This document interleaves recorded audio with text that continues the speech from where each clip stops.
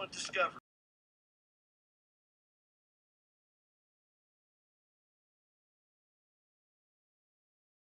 Hi everyone, this is Dr. Mustafa Arbaka.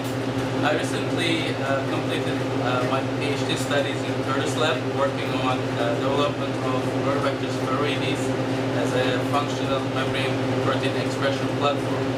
So membrane proteins are extremely important for all living organisms as they carry out crucial physiological roles, including energy generation, signal transduction, and transport of solutes. And they also comprise more than 60% of the drug targets in the pharmaceutical industry today. However, the membrane protein studies are hampered by their low availability in the natural sources. Therefore, we need to overexpress membrane proteins to get more information about them. Traditional expression hosts, including E. coli, has limited membrane area for expression of membrane proteins. Therefore, we've been looking for alternative expression hosts, and we decided to employ Rhodobacter sphaeroides for membrane protein expression.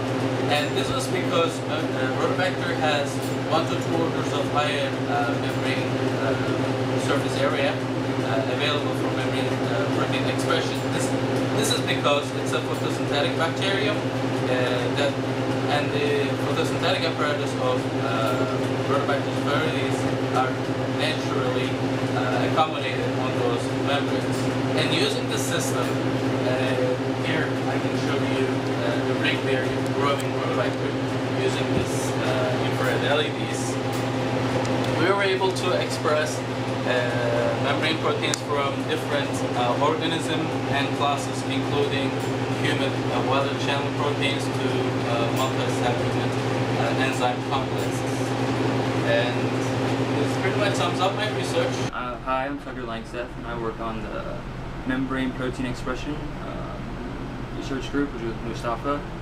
And what we do is we grow Rhodobacter sphaeroides in a photoheterotrophic system to yield membrane proteins. And some of the membrane proteins we work with are aquaporin.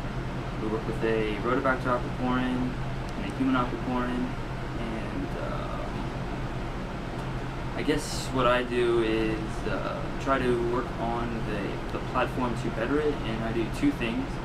First is I made a pH control system for our photobioreactor setup, and the problem with the old setup is that the undefined medium would become too basic and it would stop growth at a really low biomass yield. So I created a pH control system using a pH controller and succinate at a pretty low molarity of around like 0.25, and this controls the pH and increases the biomass production, which in turn gives you a higher volumetric productivity on the protein that we're trying to grow, which is usually, things like Rhodobacter aquaporin and Rhodobacter aquaporin with the membrane, or with the M-banana fusion protein on it.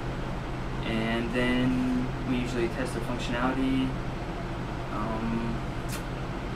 And unlike most people in CurtisLab, I do downstream stuff as well as the upstream stuff. So I purify the protein and work on purifying techniques, and then work on helping Ting Wei, who's in Kumar Lab, with functionality. And then the other project recently that we just started is working on a new plasmid. And the other project I'm working on with the Rhodobacter platform is working on the plasmid to get rid of a couple things and increase the productivity. So we want to get rid of the tetracycline resistance gene, and with the plasmid we just got called PRKD418, it has a trimethoprim resistance gene. And the reason we wanted to go away from the tetracycline is because when UV light hits it, it photooxidizes and releases, well, it turns into a toxic substance that will kill the bacteria. Yeah. And also, the emission spectrum of tetracycline interferes with the fusion fluorescent tag proteins, like the M-banana or EvoGlow, and I think there's one more, but I don't remember. And so this new plasmid has the trimethoprim resistance gene, which is an antibiotic that doesn't interfere with the emission spectrum of the fluorescent tag proteins and isn't affected by light, so we aren't restricted in our photobioreactor system. And I think that's about it.